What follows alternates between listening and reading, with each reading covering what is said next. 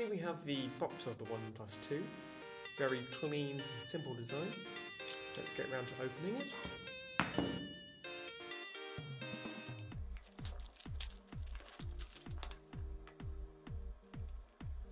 There we go, lovely. Get this Chinese document of the OnePlus 2. Here's the OnePlus 2. Let's put that to the side for the meantime. Here we get the instructions, I believe, inside here. If you open this up, yes, you get never settle, very brief introduction, and I think this is the instructions in a variety of language, just how it's on the phone. Basic adapter, good to see they've actually put their own logo on it this time. And here we have very special USB Type-C connector. Having a look at this, you can see same length I think as the previous cable. However, looking at this, you now see it has a Type-C cable connector, which will give it increased speeds if you use it properly in the upcoming future. Now moving to the phone. See, it comes with a cover. I believe in English editions it will tell you in English, but this is the Chinese model.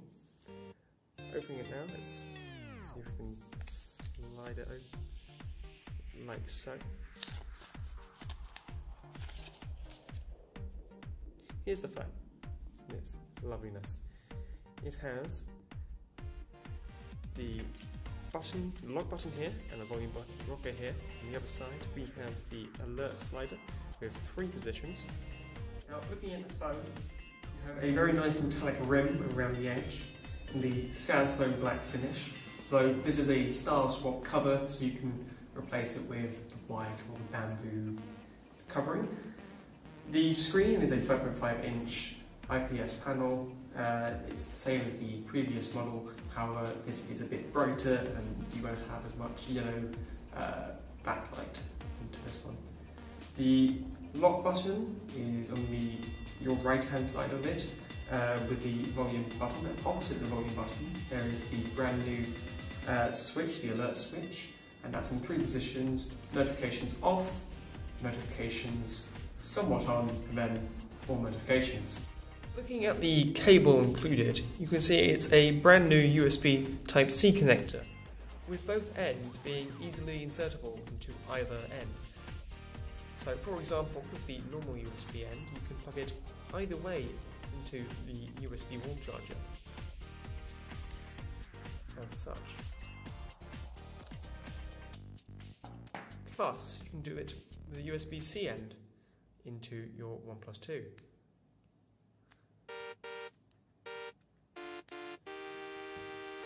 Like so.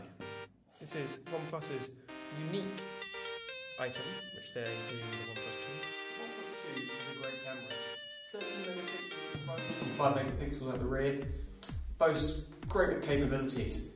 It's much better in low light levels compared to the OnePlus 1. Plus performance on the phone is much better. Much snappier, quicker, more responsive.